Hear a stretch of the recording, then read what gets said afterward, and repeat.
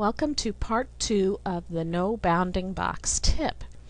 I'm going to zoom in to show you. This is the bounding box with the dots and the little squares that allow us to resize and turn layers. It shows us which layer is our active layer.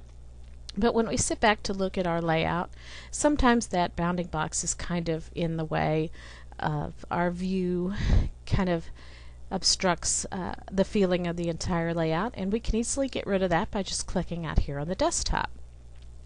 However, there are always more than one way to do things.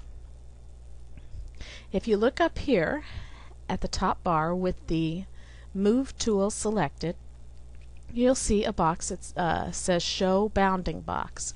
If I uncheck that, it also takes away the bounding box, but it takes it away permanently. And so if you happen to go to another tool and then come back to the Move tool and you've forgotten that you've turned that setting off, you might be wondering, where in the world is my bounding box? I can't find it. I can't turn my pictures. And so that's why I tend to not use that Show Bounding Box.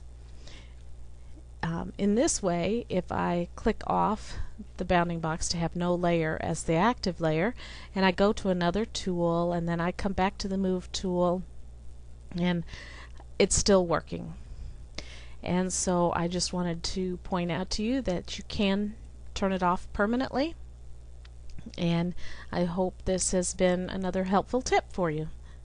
And yay, I don't think I coughed, I only grunted through this. Man, I couldn't make it.